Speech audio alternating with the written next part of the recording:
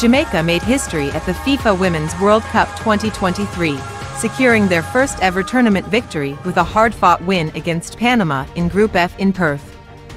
Alison Swaby's 56th-minute header proved to be the decisive goal that knocked Panama out of the tournament.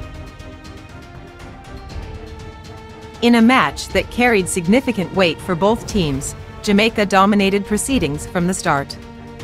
Despite missing their captain Khadija Bunny Shaw, who was sent off in their previous goalless draw against France, Jamaica showcased impressive progress since their last tournament appearance in 2019, where they faced 3 defeats. Throughout the first half, Atlanta Primus was a standout player, posing a constant threat to the Panama defense with 2 blocked shots and a long-range effort over the bar. Jamaica came close to breaking the deadlock when Vian Sampson's strike from the edge of the area forced a spectacular save from Panama goalkeeper Yeneth Bailey.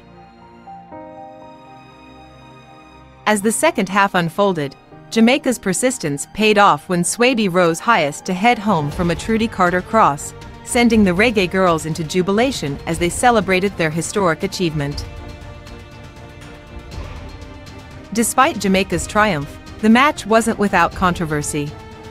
In stoppage time, Jamaica's claims for a penalty were dismissed by the video assistant referee, who ruled that Wendy Noddies did not handball to block Drew Spence's shot. On the other side, Panama's debut at the Women's World Cup has been challenging, as they are yet to find their first goal in the competition. Captain Marta Cox created their best opportunities, but a blocked shot and a wide effort from 12 yards out left them searching for a breakthrough. In added time, Panama piled on the pressure, with Emily Cedino's shot blocked following a delivery from Cox, but an equalizer remained elusive. With this historic victory, Jamaica joins France at the top of Group F, setting the stage for decisive final group matches against Panama and Brazil, respectively.